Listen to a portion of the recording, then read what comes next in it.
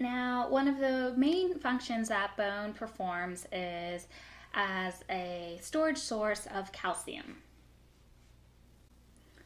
So now you know why your mom told you that you needed plenty of calcium, probably in the form of a tall glass of cold milk, so that you could form strong bones. So calcium homeostasis, or the flow of calcium between the bloodstream and bone, is actually under endocrine or hormonal control. And these hormones, these endocrine hormones, actually alter the ratio of osteoclast activity to osteoblast activity.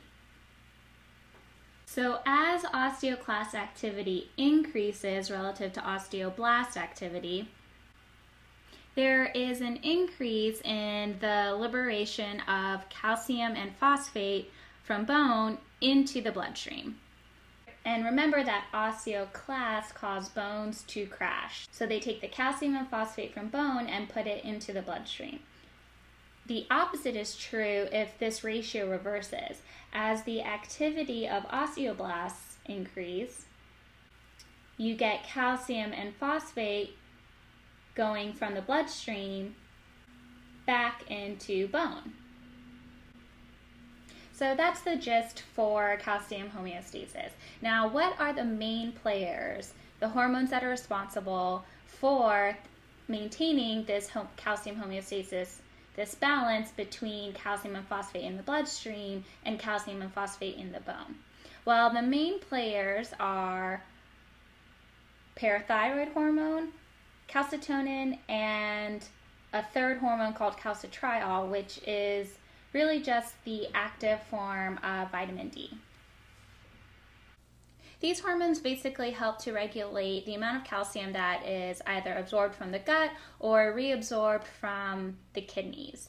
And they also affect the level of activity, or this ratio of osteoclast to osteoblast activity. Parathyroid hormone, or PTH, and calcitriol have the same overall effect of increasing calcium and phosphate in the blood, with calcitonin having the opposite effect. It decreases the amount of calcium and phosphate in the blood.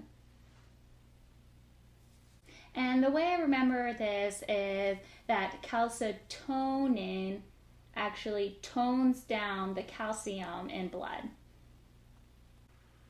And so as you can see, there are a couple of general themes here. The first being that each time calcium increases in the blood, you have a concurrent increase of phosphate. They kind of go together, they're buddies. And the same thing for if calcium decreases in the blood, phosphate will decrease.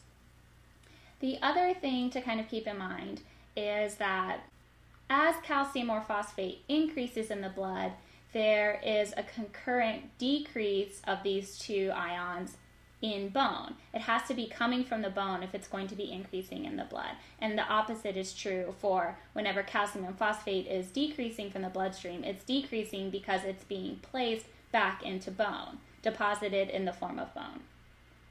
So one thing that I think would be particularly helpful is if we draw out a table and go through how each of these hormones affects the cellular activity of osteoblasts and osteoclasts, and also calcium absorption from either the intestines or the kidneys. So here, going across the table, we'll put parathyroid hormone, calcitonin, and calcitriol. And then we'll put each of the things that is affected by the various levels of these different endocrine players. Osteoblast activity, we'll put osteoclast activity, and then intestinal or renal absorption of calcium. So first, let's look at osteoblast activity. Recall that osteoblasts build up bone. As their activity increases, you have calcium and phosphate taken from the bloodstream and deposited into bone. Now, keeping that in mind and also realizing that parathyroid hormone helps to increase calcium and phosphate in the blood. In other words, it breaks down bone to put calcium and phosphate in the blood. We would expect osteoblast activity to decrease as parathyroid hormone increases. So that's the effect parathyroid hormone has on osteoblast activity. It decreases it. And calcitriol, remember, it has the same overall effect that parathyroid hormone has. It increases calcium and phosphate in the blood by taking it from bone. So as calcitriol increases, you would expect osteoblast activity, the activity of building bone, to decrease because you're taking calcium and phosphate from the bone and putting it in the blood. Calcitonin, on the other hand, remember, tones down calcium and phosphate in the blood. It takes these ions and puts it back into bone.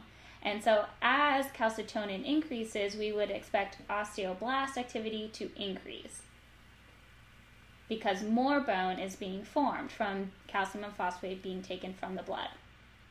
And you'll see this theme of parathyroid hormone and calcitriol having the same effect on either osteoblast activity, osteoclast activity, or the absorption of calcium because they have the same effect of increasing calcium and phosphate in the blood. So next, let's go to osteoclast activity. This is basically going to be the opposite of whatever osteoblast activity is because remember, osteoclasts crash down bone, they take the calcium and phosphate and put it back into the bloodstream. And remember that parathyroid hormone stimulates this process. So the effect of parathyroid hormone on osteoclast activity is to increase it. And likewise, calcitriol is going to increase osteoclast activity. And then calcitonin, because it decreases calcium and phosphate being put into the bloodstream, is going to decrease this osteoclast activity. So now we're on to intestinal and renal or kidney calcium absorption. Knowing that parathyroid hormone leads to an increase in calcium and phosphate in the blood, we would expect parathyroid hormone to lead to an increase in the ability of the intestines and kidneys to absorb calcium. And we know that calcitriol has this same effect. Calcitonin, on the other hand, we remember, tones down calcium in the blood. So we would expect calcitonin to decrease the rate of calcium absorption via the intestines and in the kidneys. So why does the concentration of free calcium ions in the blood matter so much?